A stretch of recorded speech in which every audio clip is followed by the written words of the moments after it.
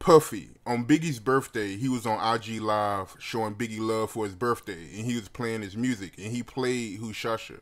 And he made it clear that Who Shasha, it wasn't about Tupac, but actually it was for all MCs. How you feel about him saying that? I don't have no feelings about it, brother. I don't give a flying fuck. But you have to know that if you got a beef with somebody and that person just got shot, and then your producer, your label drop a song, Who Shot Ya, who the fuck is supposed to be about, bruh? Keep it a buck. I don't give a fuck who Big wrote the song about. You understand? Source Money said he wrote it Missing You, told me he wrote Missing You about his mama. Then they turned Missing You and wrote it about changing for Big. You understand what I'm saying? Ain't nobody gonna think that's about Source Money mama. You know what I'm saying? He may have changed some of the shit, but I know what he told me. Now, Pac is shot up. You drop a song, Who Shot Ya?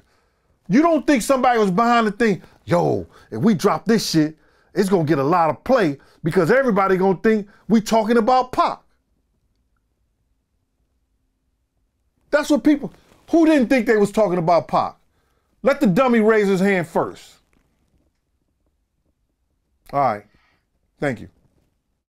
Right, and that was always my issue, the timing of it. Even if the song wasn't about Tupac, why would you drop the song right after the Quad Studios incident, right after Tupac got shot and robbed? Why would you do that?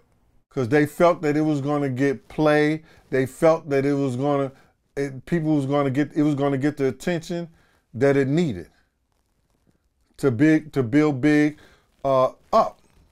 So I gotta ask you, man, because you made it clear that you felt like the song was released at the wrong time.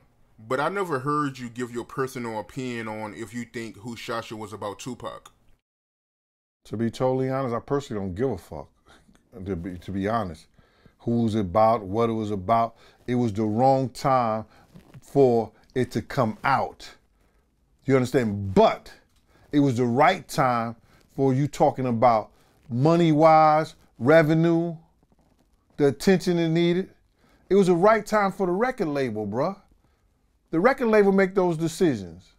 You know, if they could tell motherfuckers, don't talk about positive shit no more. I want to hear about gangster shit. I want to hear about killing, drugs. I want to hear about how you smack the hoes on the ass and all this other shit. They can't stop a song like Who Shot Ya?